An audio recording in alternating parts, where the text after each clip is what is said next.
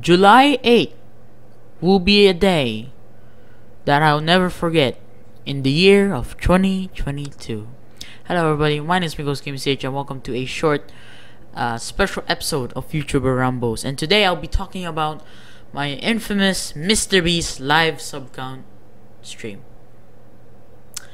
If you enjoyed this video so far, please subscribe and like the video, and let's get right into it. For those who don't know, on July 4th, that's right, July 4th, no, sorry, when did I stream this? Look, it's been a while, you know, my head hurts. But basically, somewhere in July, since it was ongoing, for those who don't know, MrBeast was gaining a lot of subscribers at that time, and of course his goal was to get revenge for PewDiePie for T-Series. And basically what happened is, I was like, you know, there's these other channels on YouTube, like the live stream ones, you know, Fire TV, who are making live streams, you know. I tried to do this once as well, during the PewDiePie versus T-Series sub battle, but didn't really pop off. So I was like, maybe I should start another live sub count stream again. And that's what I did. On July, somewhere in July, I did a MrBeast live sub count stream, and the last one that I have ever done. But before we get into the YouTube conundrum, let's talk about what happened during the stream. Well, this is all based from my remembrance, since this was 2 years ago from now, and not everyone remembered it. I didn't have video recording of it. So basically, from what I remember, I started up the live stream, and the screen was basically, you know, your usual sub count screen. There's the MrBeast, and then there's T-Series on the side to side, and there's also my sub count, you know, just like what you would expect from a normal live subscriber count live stream. And then people started to show up.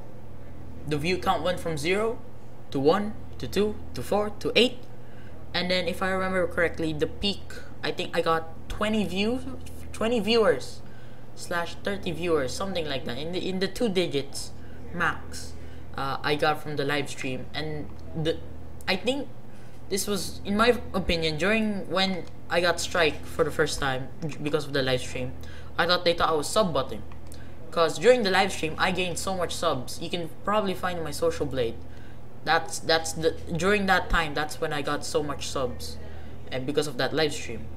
So yeah, we were chatting and all, and I even put down the CG5. He released, if you don't know who CG5 is, he's a musician, singer, songwriter.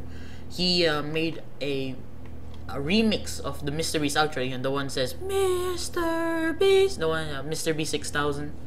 Yes, that outro. He made a remix of that, and I just put it on the stream, and I didn't even realize maybe I could get copyrighted from that. Luckily, that wasn't the reason why it got taken down. It was again a community guideline strike. I mean, I was too small of a YouTuber. I don't think I would have gotten a copyright strike from CG5. You know, I think he's a lovable person, and I don't think he would just copyright strike me for no reason. Even though I did use his song without permission. By that time, it was very steady with the views, and yeah.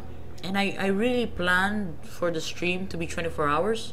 You know, just again, like your normal live sub count. I was thinking of maybe doing buying a host that can keep the live stream 24/7, but no, I couldn't find one.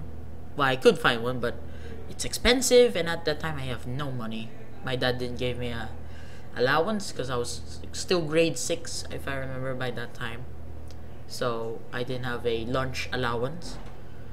So yeah, I had to run it through my PC, and then I didn't even realize the stream got taken down until, like, I think I fell asleep. I took a nap, and then it was at the 8/9 hours of it quote unquote running that I saw that the stream got community guideline strike.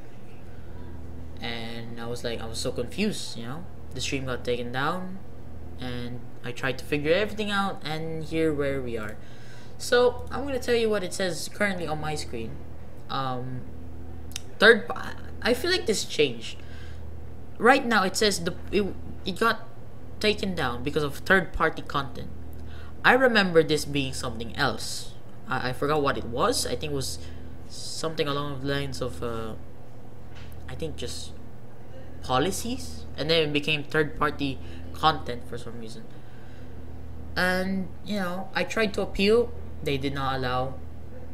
So I was given a community guideline. I wasn't able to upload for 1 week, if I'm correct. I don't think I was able to upload 1 week. Or actually I have no idea.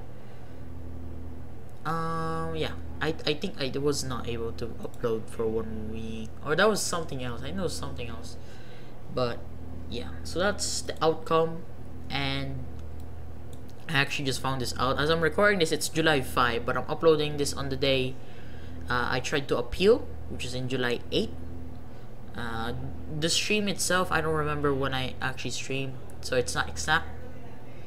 So yeah, so yeah, the appeal got rejected, and then I got a training today. I was just checking it, and then I saw that I can do a training where you basically, it's kind of like a quiz on what the policy I violated is, which is third-party content. So it asked me questions like, you know, Mark was streaming music without the permission of the music creator, so does that violate the policy? And it's a yes or no question. It was pretty easy, but I don't feel like I violated any of those. I think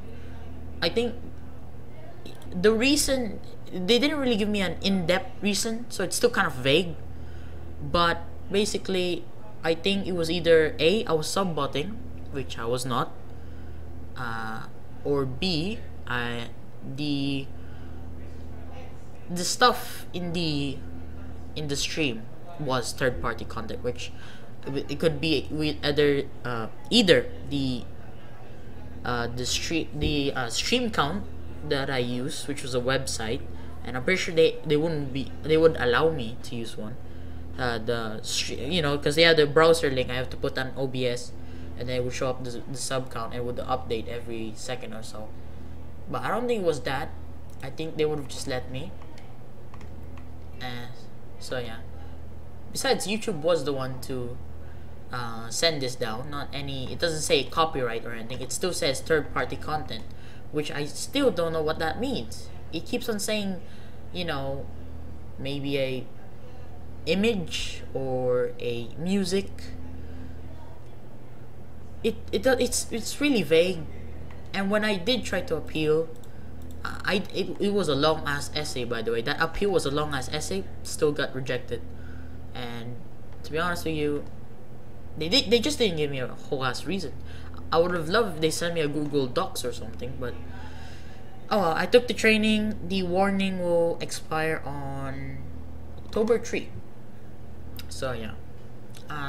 Thank you very much for listening to my rant. This is probably one of the first episodes in a while that I did a YouTuber Rambles under 10 minutes. Most of for those who don't know, most of the episodes in YouTuber Rambles are over 10 minutes or so, 20 minutes over. So yeah. But anyways, thank you very much for listening to my story. And to be honest with you, it was a long time ago. I forgive you, YouTube. I still love you as a platform. So yeah, until then, ladies and gentlemen, thank you very much for watching. I'm sorry if my voice is a little dull. Like now we have guests on the living room, which is just right outside of me. I don't know if you can hear. So yeah, thank you very much for watching, and I hope you have a great. When am I uploading this? I'm uploading this on the 8th. A happy Monday! Hey, happy Monday! But I am recording this on a Friday last week. So yeah, from the point I uploaded this. But yeah, thank you very much for watching, and I'll see you in the next episode, which will also be this week. No, this month, or maybe next month already. I have no idea. I'm still planning on it. So yeah, bye bye. And you don't seem to understand. A shame you seem to know.